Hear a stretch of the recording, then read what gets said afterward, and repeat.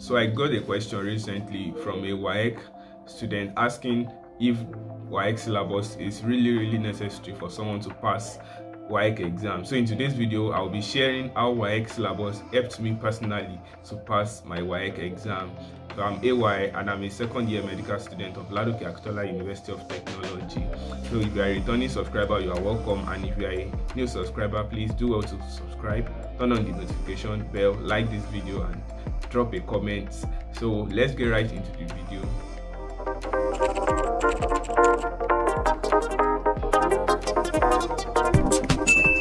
So basically, while I was preparing for my WAEC exam, I started preparation. I wrote my WAEC in 2020.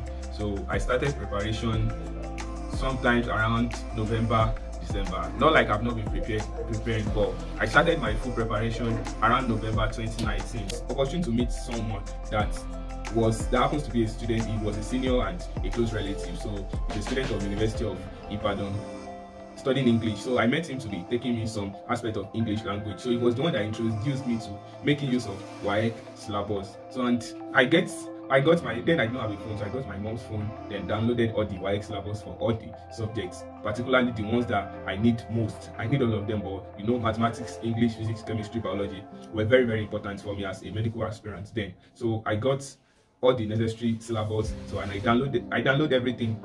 So but I noticed that at some point, anytime I want to borrow my mom's phone, it's not always easy. So I have to save up and get them printed. So I printed all the WAEC syllabus, and it was very helpful. So then COVID happened, and I have enough time for me to prepare. That was early 2020. So we had a whole lot of about 6 months back then at home. So I used to go to one secondary school very close to us, make use of one of the classroom. So how I studied there is that, and I'm going to be talking about something at the end of this video, that if I had not used WAEC syllabus to prepare, I noticed I am likely to fail 1 or 2 subjects. Yes, so I discovered that at the end of the exam. So while I was preparing, I will ensure that all the topics, I will take each topic that I'm going to read in a day, and I'm going to pick certain topics in the syllabus, and I will read them, understand them. So the syllabus is designed in such a way that you have the main topic, then you have the subtopics, the things that you are expected to know under those topics that WAEC will ask you under those topics. So that's the way the syllabus is designed, and after reading them, I'm going to tick them. When I go back home, I'll solve questions on them,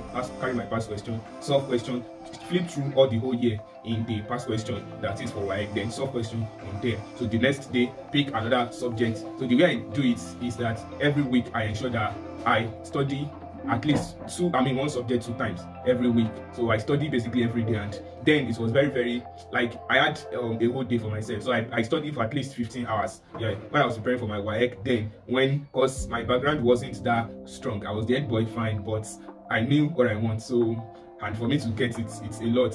I finished from a public school, and not really like we're not taught, but the exposure there was not as much as someone that would say, oh, I want to sit down for my WAEC and pass it myself and at once and make it. So I really don't want to make that mistake. So I spend a whole lot of time to prepare for the exam. So the next day, start reading. Another thing I make sure I do is that I jot while studying. So and I make sure I go back to my jotter. So maybe I'm going for a program. So it was so serious then that even when I'm going for a program, I always go along with my jotter. When we are strolling out, going to any important thing, I notice that even when we are traveling, I notice that at this point I won't be able to carry my textbook to read. I always hold my jotter. So the next day, I'll go back to the school where I used to read, pick another topics that I want to study, then study them. After studying them, tick them out from the WAEC syllabus. So it's more of a study tracker for me, because I was able to track, these are the topics that I have to read today, and I read them, unlike just having them in my textbook and I felt they are not necessary. So seeing them in the WAEC syllabus make me prioritize them more. And so I talked about a topic earlier that if I had not used WAEC syllabus, I wouldn't have known about it. So it's lesser in physics. If you're a science student, you should know, and if you did not know, then you should check it out. So lesser is not really in most textbooks, and it's not being taught in secondary school. So even WAEC started asking in 2016. Yeah, so WAEC asked in 2016, they did not ask in 2017. I think they asked in 2017, but they asked in 2018. I'm sure they asked in 2019. So I wrote my WAEC in 2020, and they still asked. So imagine if I had not used the WAEC syllabus, so I would just feel, okay, maybe they just make a mistake to ask in those years. So making use of that WAEC syllabus helped me to read more on that topic, despite the fact that it's not in the textbook.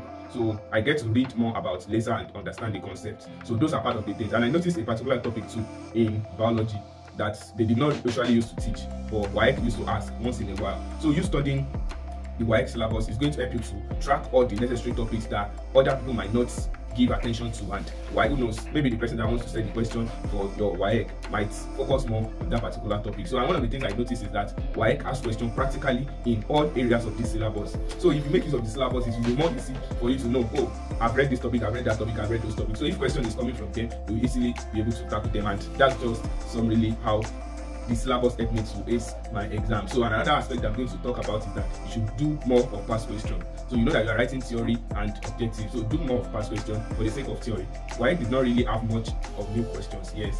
So, but if you did not study the past question, you will not even know that they did not have new questions. So if you are able to highlight the commonly asked questions and you study well, I promise you, you are going to come out in flying color and have your WAEC results in just 160. If I can do mine, so you too, you can do your own. So thank you very much for watching. That's all for today. If you are still watching, please do want to drop a comment if this video interests you, and make sure you like, share and subscribe. See you in my next video. Bye.